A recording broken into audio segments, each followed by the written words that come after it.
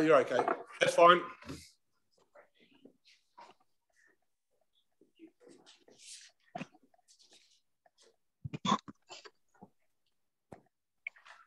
So we're a minute away from starting. Can I just confirm who is there in Timaru? Sorry, can't see you.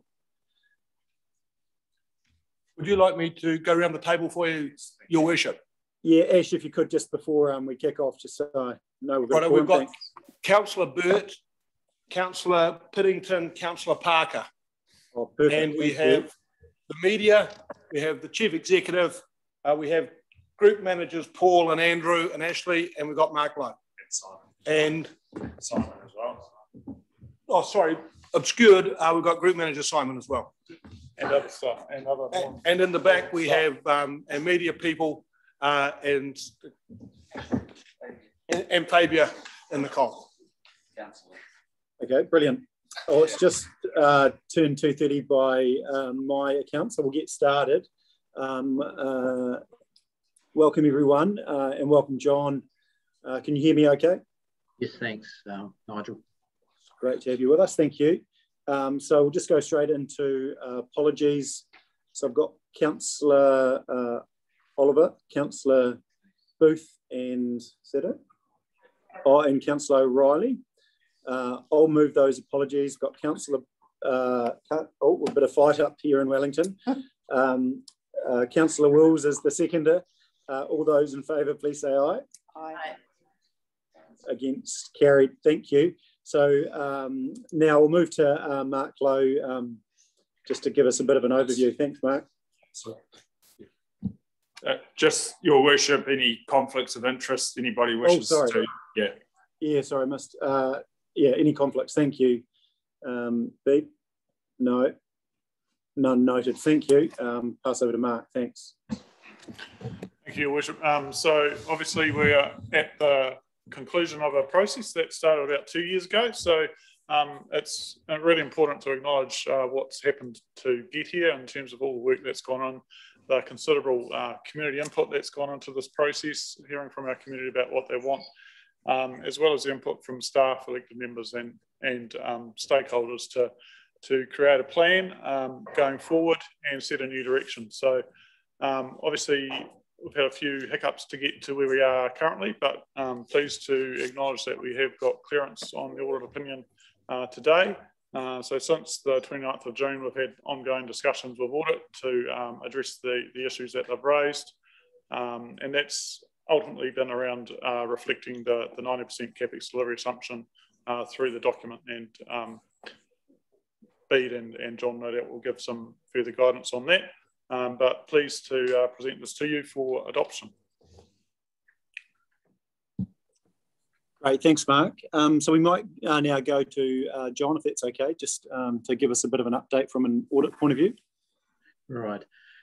So in terms of what we were looking at the final audit stage, because you went through the consultation document process, we issued a clear opinion on that, but with a couple of emphasis, with an emphasis of matter paragraph regarding the 3 water reforms. So what we were looking at at the final was the changes that you agreed to make after consultation with your community. And we looked at 2 events that came up that created additional work for both the council and for the audit team. One was Waka Kotahi signalling significant reduction in investment funding and transport, and so which then required reworking of the long-term plan, and the May 2021 floods. So that we had to look at whether your capital expenditure program was still doable with the work that you needed to do to address the flooding, that the revenue from Waka Kotahi that you received for flood damage was correctly reflected, and that there didn't need to be any change in levels of service. So we're comfortable as to how you've disclosed that, because you're still waiting for estimates, and the Mayor has signed a letter of representation on your behalf. Well, he will be signing a letter of representation on your behalf, which has got a representation in there on the May 2021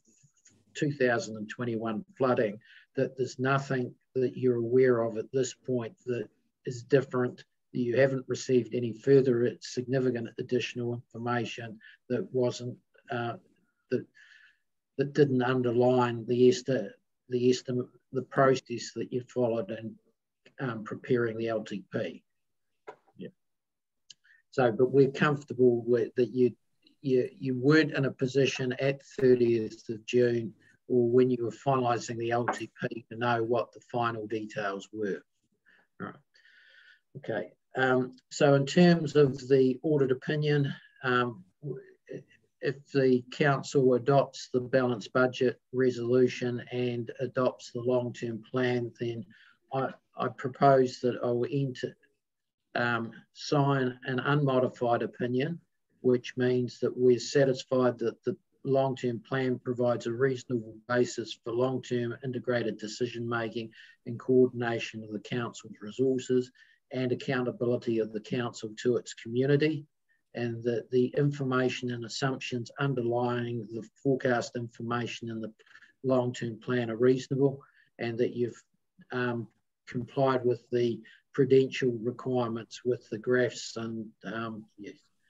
So that's the opinion, but without modifying the opinion, we've got an updated emphasis of matter paragraph drawing attention to the readers of the uncertainties created by the Three Waters reform.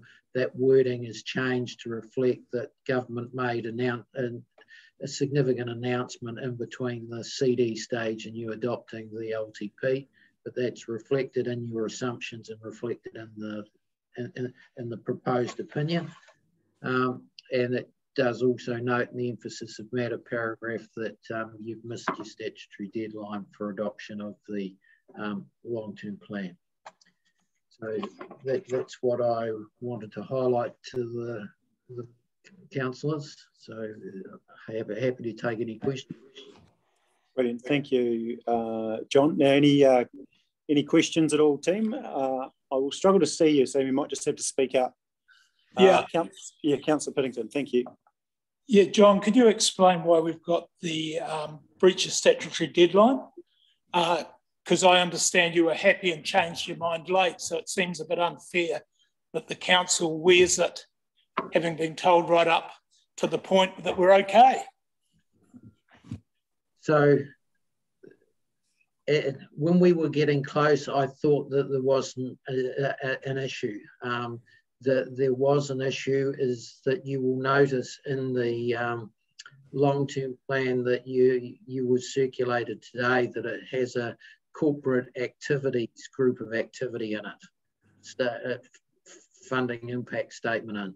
So that wasn't in the draft that we were looking at, and that has gone through some refinement, which has resulted in further changes into the other groups of activity funding impact statements.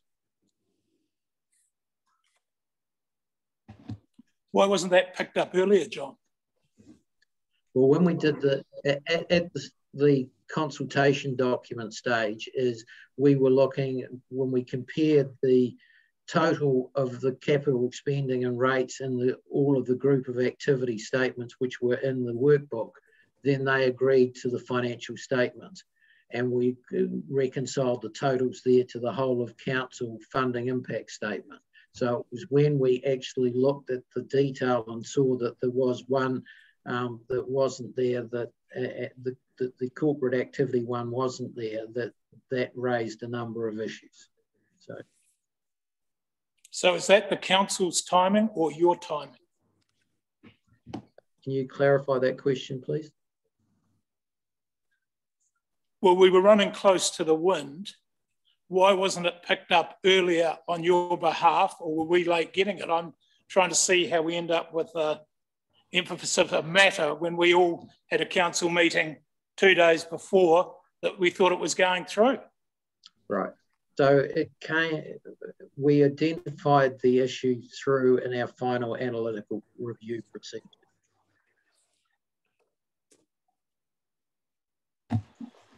Sorry, question, do you think that's satisfactory from your perspective on the timing now that we have an emphasis, you know.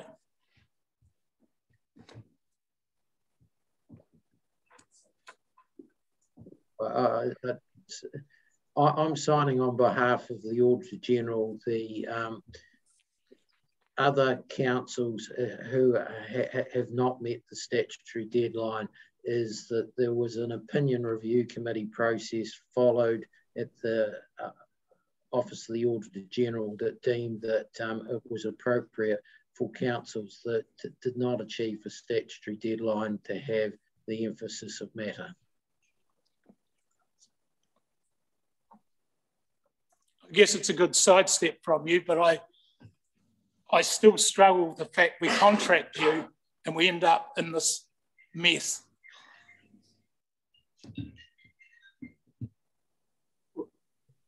That's right. Thanks, Councillor Piddington. We might, is there any other further questions for John? And sorry, Joe, can you just please note, we've just clicked that Councillor Wills is on an earlier flight and we were keen to leave him in Wellington, but in the good interest of him attending conference, we've let him go, but we still do have a quorum, so that's fine. So what we might do now is go back. Is there anything else either Bede or Mark to work through? We can go back to the agenda. Yeah, sorry.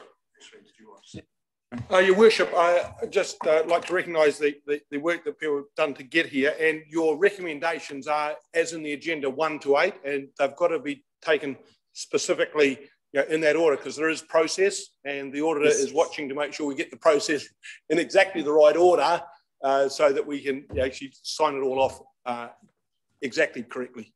Yeah, that's right. So you're suggesting that we go through them one point by point and then go to 3.2, which is the rate setting of the rate. Is that correct?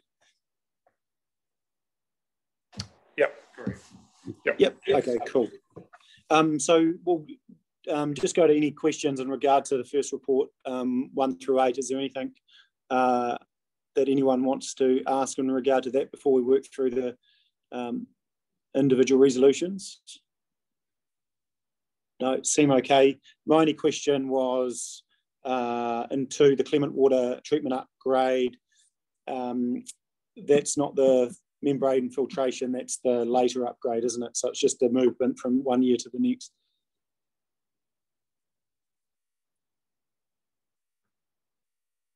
Yes, that's right. Yep, perfect. Thank you. So what we will do now, so I'll happy to move resolution or recommendation 1, and I've got a second it. Councillor Gilchrist as a seconder. Just for because it's hard for us to see, can you, if there's someone that votes against, can you just note that someone picked it up, perhaps Joe or someone via voice, so I can see that. So we've got a seconder being Councillor Gilchrist. All those in favour, please say aye. Aye. Against? Carried. Move now to 2. Councillor Lyon is recommending that. I've got Councillor Parker, thank you. Good wave, caught that. All those in favour, please say aye. Aye. Against? Carried. So number 3, set the fees and charges for 21-22. Councillor Burt, thank you. And we've got another one, Councillor Piddington, is that a hand? Councillor Parker, yep, thank you. Get you next time, Stu. All those in favour, please say aye. Aye. Against? Carried. 4 now, the financial strategy adoption. I'm happy to move that. Councillor Piddington, happy to second that. Thank you. All those in favour, please say aye. Aye. Against? Carried. Number 5, adopts the infrastructure strategy. Councillor Gilchrist, Councillor Lyon again. All those in favour, please say aye. Aye. Against? Carried. Thank you. Move now to item 6, regarding the unbalanced budget in accordance with section 100 of the LGA 2002. And Councillor Parker, and from you, Councillor Burt. Thank you. All those in favour, please say aye. Aye. Against? Carried. Adopts the long-term plan, the big one. Yes. 7, Councillor Gilchrist, a bit excited there. Councillor Burt, thank you. All those in favour, please say aye. Aye. Against? Carried. Thank you. And number 8 authorises the CE to make any non-material changes to the LTP. Happy to move that. And Councillor Lyon, busy here in Wellington, a bit of pressure on. Eh? All those in favour, please say aye. Aye. Against? Carried. Thank you. So we now move now to 3.2, which is setting the rate. Did anyone want to talk to that in brief?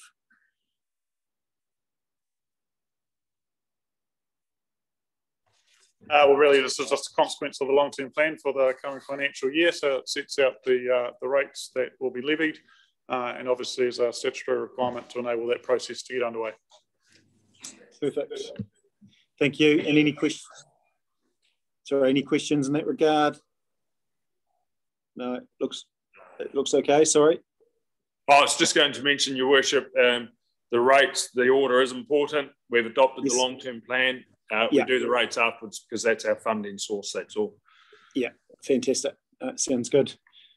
Cool. So I'm happy to move. Yes, and it has had a legal check as well. It has had a legal check as well. Yes, so fantastic. Yep. Thank you. I'm happy to move. Seconder for that. Councillor Gilchrist. Just a bit of delay. I think it just must be the video feed, bit of a delay in the chamber there. So that was Councillor Gilchrist. All those in favour, please say aye. Aye. Against? Carried. And that's it. It's exciting. Thank you very much. Thanks for all the governance and finance team. Sorry, I can't see you as such, but thanks for all the hard work, and thanks to John and your team for getting us to this point. Really appreciate that.